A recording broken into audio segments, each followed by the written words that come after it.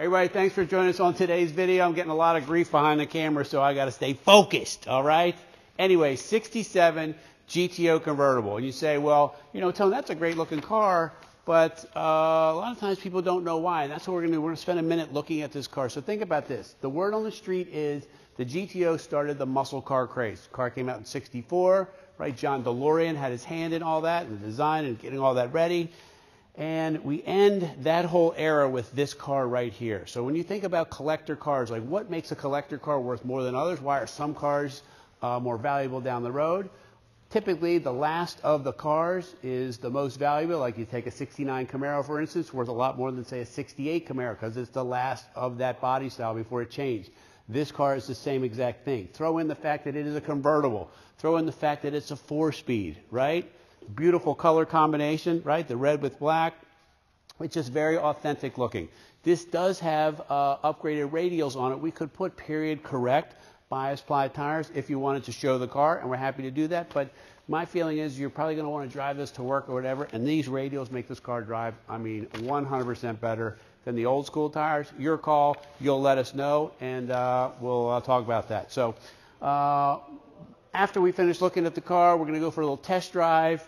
Maybe you can hear it up and down. The sounds that this car makes, it's just fabulous. And when you ride in this car, man, it is, I don't want to say it's life-changing, but it's close to life-changing. Imagine taking another couple out with you to dinner or going out with the family in this car, and you guys go out in this car, and it makes that nice rumble. It makes a sound and a feel that you can't get in today's modern car. This is amongst a lot of other supermodels in the showroom, but this car out on the road going down there, you can't help but do this. All right, so let's talk about paint. So keep in mind, too, that this is an original R-code regimental red car. It started life as this. Even better, right? Nothing wrong with a red 67 GTO convertible, huh?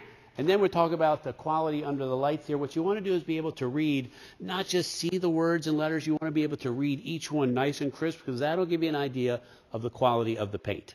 There's a couple little subtle designs on here. First off, this is a great looking mug. Like if you're a car person, you know if I remove this emblem right here, you know exactly what this car was right away. But the 67s had a special grille, right? They had the mesh grille. Plus they had a couple small features that the 66 did not have, even though they both had the stacked headlights. And you get that great hood, you get this great look. It's just a whole package together. If you said, you know what, I'd like to also show the car, I think that's a great idea too. So you go to your show, you go ahead and you open up your hood here, and it's already detailed for you, right?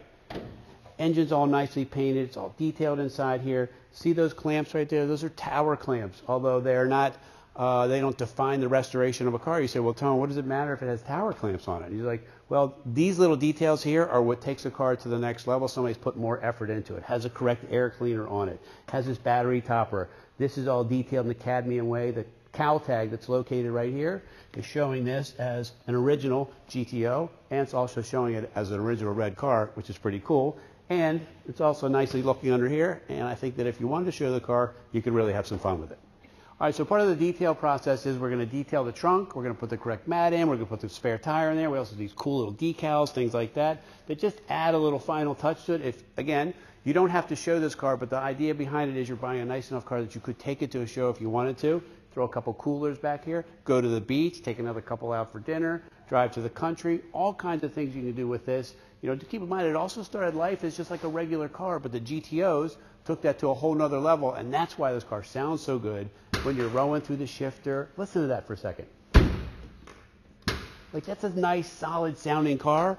This is going to be really, really nice too. It holds luggage, it holds coolers, it holds up to 4 bodies. The Italian part of me only knows that because I knew some people back in the day who put, never mind. That's not important. What I'm getting at is this is nice enough to open up, show the world, do whatever you want, or just enjoy and go for a ride. All right, so come get in here. Listen, this is where you're going to spend your time. But before I do that, I wanted to say this. I want you to hear that. Keep in mind, this is a convertible, and convertibles typically are more rattly than, say, a coupe. This car is beautifully preserved, beautifully restored.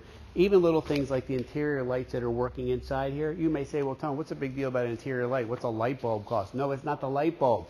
What it says is that even though these might not have worked maybe 2 or 3 years after the car was new, somebody spent the time to wire them, make sure that they work, buy new bezels and lenses, install the light bulbs, make sure that it all works. Those are the little detail things that you're getting. It's only one of hundreds of details that make for a great driving car.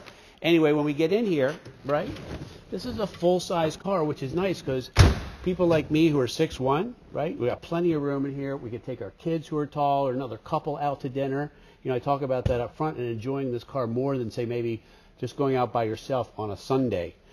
Go to dinner in this car. Drive the car to work on a Friday, man. It's a game changer for you, right? You pull into work, work's a drag, you get ready to leave, you go to your car downstairs, you call whoever it is that you're on your way home, and then you shut the phone off, man. Shut the phone off, throw it in the console here, right? This is kind of a nice touch too, by the way, the full console. Throw the phone in there, put some tunes on that you like, right? Because we, if you want, we can install a nice digital sound system right in here. Oh, sorry, it already has it in there. Would you look at that, huh? Already here for you. You can stream your music to it, play the stations that you like. You know what? Check out from Twitter and Facebook and all of this noise coming at you, and enjoy some of this noise right here. Your choice, white or black shifter ball. Just let us know which one you like. We have both of them here. Some people love the white shifter ball. Some people love the black shifter ball because it goes with this. I'm on the fence either way. I don't care. I just think they're great looking, right? Black bucket seats. Original AM radio right here in the dash. The dash is all nicely kind of kept original, and that's why I like hiding the radio in the glove box right there. Interior is fairly authentic as well. I don't see many upgrades inside here other than maybe some maybe nicer pedals, mats, the kinds of things that you want. I also know too that this has been dynamatted, so it has this matting underneath the carpet, which adds for a little better ride. It adds some more silence. It keeps the heat out. It just makes for a much better experience. So imagine you're sitting in there and you're rolling down the road, leaving work, man. You get your one arm out the side here. You got your tunes on.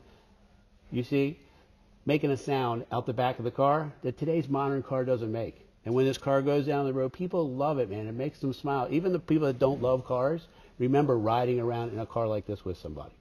Listen, as we close up this video, let's run down a couple of things that made such a difference when we're talking about this car. Last year, this was built 67, GTO, convertible, 4-speed, matching numbers, power disc brakes, power steering. I mean, in this video, the car looks spectacular, but get it out on the road, it is a whole nother level even above that. I'm just telling you, man, you want to have some therapy, go see a therapist, or get yourself a GTO. It'll be the same, and you're going to be super, super happy about that. Anyway, call us 301-816-1000. We'll tell you all about it. Don't forget to share this with your friends. Make sure you give us a thumbs up, like it, and we'd love to hear your comments, man. Maybe you restored one. Maybe you rode one around. Maybe your parents had one. Maybe you owned one as a kid. We'd love to talk about that with you as well. Thanks again for watching the video, and we'll talk to you later.